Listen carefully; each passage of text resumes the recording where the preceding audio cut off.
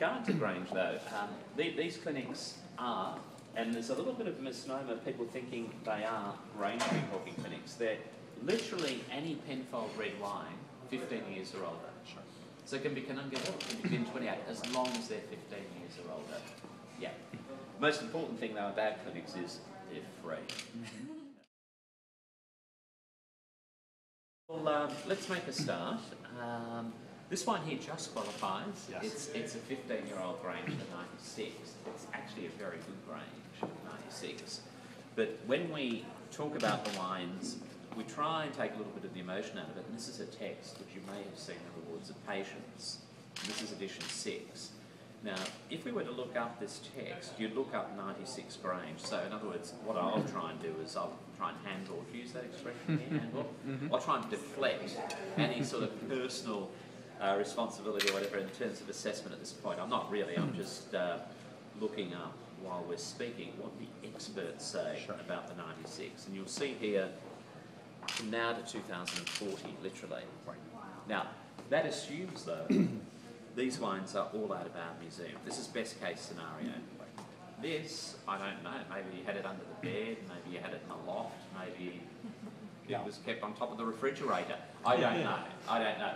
But in other words, this is for perfectly solid, and hopefully this is ideally solid, but you never know. So every bottle tells its own story, and you literally never know what you have until you pour a sample. And we pour a 15 ml sample, which by volume is 2% or less of the content of the bottle. And that's literally the only way we can tell whether that wine is as it should be for that given vintage.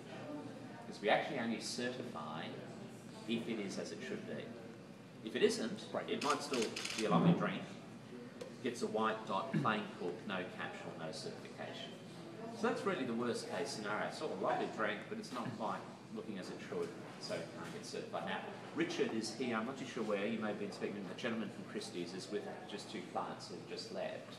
If, for example, people bring in a 51 or a 55, and you know, obviously then from a monetary perspective, you're looking at the equivalent of an automobile, 50-odd thousand for a 51, 52,000 in that. So there's a little bit more pressure assessing that bottle. Yeah. That's when you look at Christie. Yeah. So this is a beautiful wine. I guess the first question would be though, do you actually want to have it recorked? Which seems like an odd thing to ask someone who's come from a recorking clinic. But if you're looking at that, that's actually in pretty good condition. Yeah, it hasn't aged. It hasn't aged too much. Now, there are 2 ways of looking at this. It's already 15 years of age. And you might say, oh no, I've got this important anniversary, another 30 years, and you know, I really, prevention is better than cure. I'm here, I've come all the way in, let's recork it. That might be one approach. The other approach may be one of, well, this way I get to taste it now and I'll still put it away for 20 or 30 years because we pour a little bit in the assessment. But the onus is on the owner in terms of whether or not to recork, because that decision is an important decision. I like course of action number 2, which is we will open it, we will taste it, and then we'll drink it in 20 years. Fantastic. I like that response. Because I'm not planning on selling it, so we will eventually drink it. Yes. Well, from a secondary market perspective, the thing about this wine, other than sharp capsules on 96s, got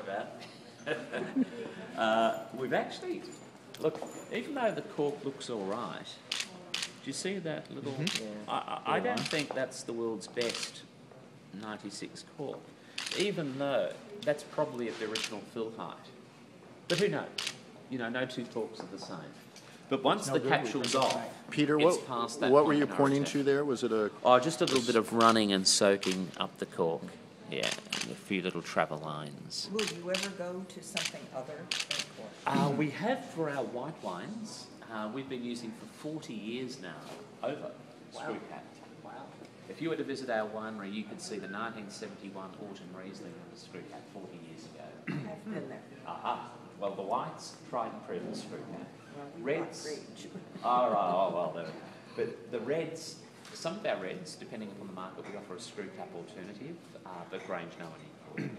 We do, though, have Grange trial under screw cap, under glass. We are always looking at all options. But this thing, when it's when it's a good cork, it's a good seal. The thing is, people blame the corks for everything. You know, if this bottle were down here in level, people would say, oh, it's the cork. No, the cork is a barometer. It's symptomatic of the bad cellaring, the fluctuation. Now, the cork's just showing the symptoms, but people blame the cork. You know, the fact that it's been at, 110 degrees for 3 weeks and the temperature dropped and it was at 60 and then up, fixed volume, 750 mil. Increase the temperature, increase the internal pressure. Oscillate the temperature, you end up with the piston pump on the cork. And then, guess what? The cork starts to leak and they blame the cork. It's the provenance, it's the cellaring. So these recorking clinics aren't just about putting new corks into old bottles. We talk about, drinking windows, we talk about cellaring, we talk about all sorts of things, as well as recorking. Okay. All right. Well, now an important... I can hold it. You have to cut yourself. All right. Now, we can use 2 different types of ways of getting this out. Now, you've got to remember some of the wines that we use are we opened it from the 1950s, the 1960s or whatever, so corks, when they get really old, tend to crumble.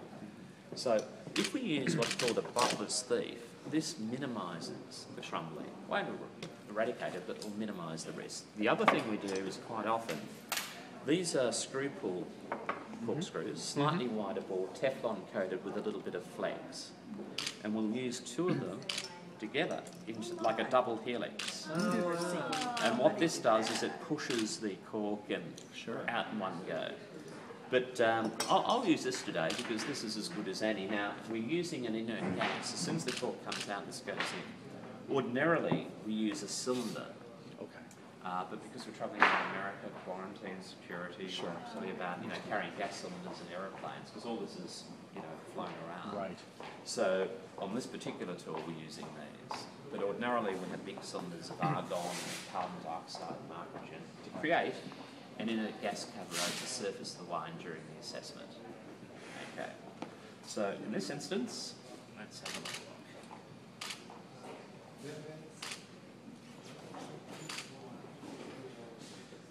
They called it butler's thief because in the old days, added calm, have a little drink, put a bit of water in, no one would ever know, put it back in. Butler's thief. Okay, so the second that comes out, here goes the wine. Gas ring. Also,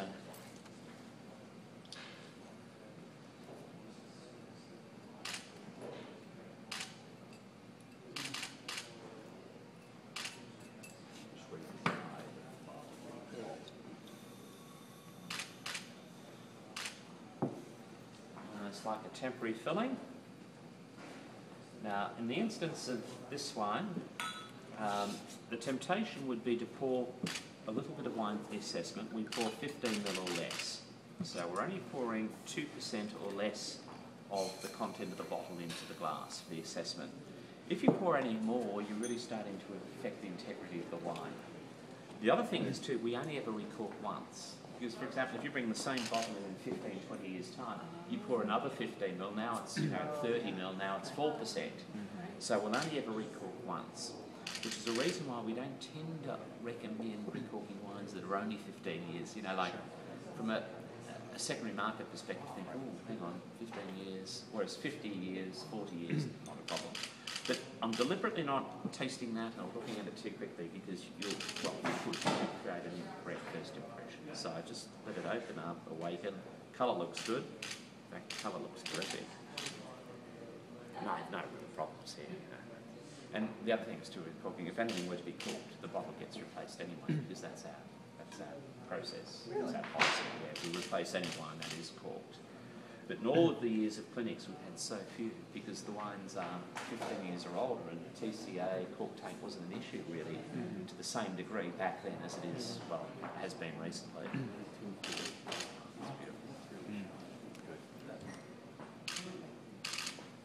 True. Makes me hungry.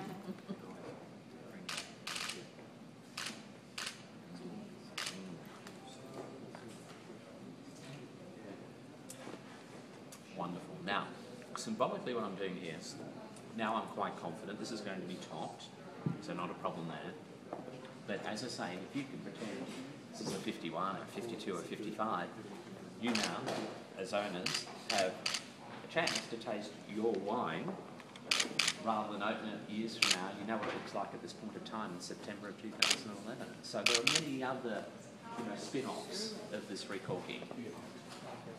You see, I believe Latour, Lafitte, they'll run the odd recorking fittings, but you drop the bottle off, you come back a day or two later, it's recorked, and off you go. You have no idea whether it's certifiable or whatever, it's just been recorked. Right. This is more than recorking, this certification. And Richard's very, very keenly over there looking at all of this, pretending he's talking to someone, but he's watching our every move. He's probably got a few cameras hidden around here too. But, So what Andrew's kindly done is he's actually now filled it a little bit higher than necessary, deliberately, because he's going to just re-equilibrate the level to the exact level rather than second guess with an implement over here. Sure. Okay? Now, because that's certifiable, I will...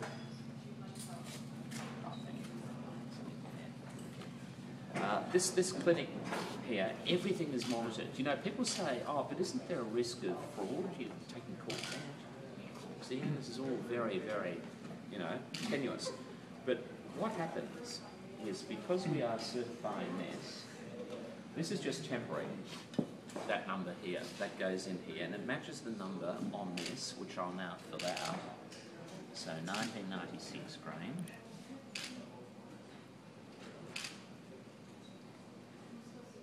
Signed off, and there are all sorts of black light things happening in here, and all sorts of things that we can't even really talk about. Already too, that the bottle is laser etched. The name, that's all laser etched into the glass from a fraud perspective. Just in case. Just that a bit too early. So doing here, and once on you'll never get that off after a few hours, but that number there corresponds with this number here. This all gets entered into a data bank. So in reality, this bottle is easier to trace and track than a wine off a bottling line. So it's more reliably exactly what it should be. Range Recorking Clinic 2011. Now, if we put a white dot on this wine, because it wasn't acceptable but still drinkable, it would get just a plain cork. Or if we're a Grange, not Grange, 707 Stoney, you get a Penfolds Recorking Clinic cork. So I'll just put this up here. Yeah. So a plain cork, if it's not certified, all right, so just nice, no markings, you haven't lost anything, you came in, you got your wine recorked, plain cork. If it were, say, bin 707, it would just read Penfolds and Recorking Clinic. Yeah. And you've shown Grange. Yes, no Grange. All right, now what Andrew is first going to do is actually going to re-equilibrate the level of the wine in the bottle. People say, I'll put a bit more wine in, as if they're getting an extra 5 ml. Well, you can actually, if you go over a certain height, you're doing yourself a disservice because there's no expansion rate. And that's why bottles leak quite often. Andrew can always throw that in my glass too. I don't mind. Oh, sorry. Okay, I'll let you take over. So what would the next step now is, once it's all been equilibrated, we put a new cork in with the vacuum corker, and this is all done so that when the cork actually goes in, sorry about that, it takes all the air and everything out of here, and just as the bottle goes up, just before the cork goes in, it creates a vacuum, so that as the cork's pushed in, there is a slight vacuum in the headspace, which also helps in the aid of holding the cork in the bottle. So I'll just load the cork up. Should be able to... You alright? Yep. That's that quick. The cork is in the bottle. And as you can see, Penfolds, Grange, Recorking Clinic 2011.